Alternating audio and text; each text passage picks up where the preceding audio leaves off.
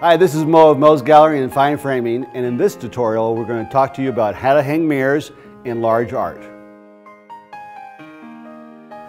Here, from the bottom of the frame up to the middle of the hanger here is 26¼ inches. Okay, and we have all our tools here. We have our little pad of paper. We want to write down 26¼ Okay, here again we're going to take it 2 inches off the bottom of the splash. Okay, to get it on the wall. So we want to come up. What's 2 plus 26¼ Rick, quick. 28¼ There we go. From the peanut gallery in the back. Okay, so we take that and we make our mark right there. Now, here's the tricky part. Now that you've got your center line and how high that goes, the next step, now I know I'm cheating. I have a laser level here.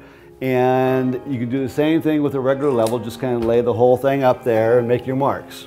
You go from here and you measure from the outside here to the inside here. And that will get you center to center. Okay, here in this particular case, we have 23 inches. Okay, now in order to get that measurement on the wall, you take that 23 inches. This is simple math. 23 divided by 2? 11 and a half. Are you sure? Yes. Okay, 11 and a half. Okay. Now, in order to get a straight measurement on the wall, I really don't like to use this little thing here on the tip here. So I will lay my laser level right on the one there, and we'll go to 12 and a half. So watch this here. Just go right to there, go to 12 and a half, make a mark. We'll go to 12 and a half here and make a mark at the 1. Okay, and that's just more accurate. To make sure that you're accurate, always measure twice or 3 times if you have to, and do your mollies just once. So here's our next measurement here. We go from here to here, and we have 23. Okay, exactly where I want to be. Okay, the next step is getting all the hangers in the wall. We want to get this hanger in the wall, and we're going to use our snap screws to do so.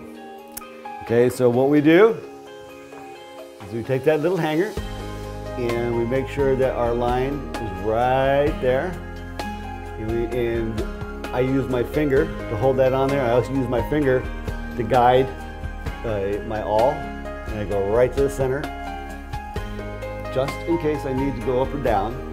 I make a mark and go over here. Excuse me, I'm going to go on the other side here. I can see my line right there. Make a mark. Okay, we're ready to go ahead and finish this up.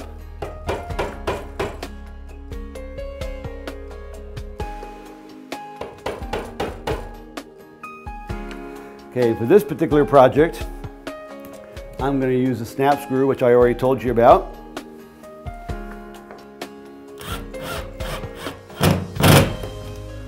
Okay.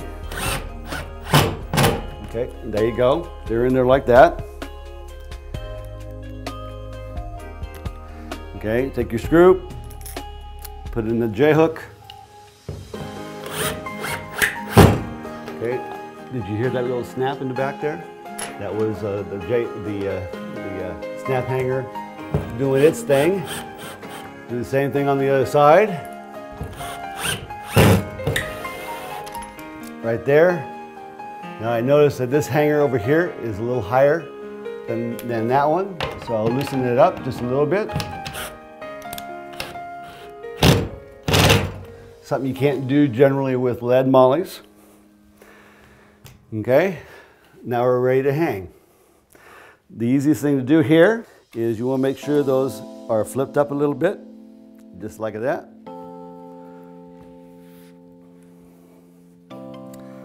Hold it right, and you want to hold it with your fingers here and here, so when you get it on the wall, you can actually feel the hanger back there.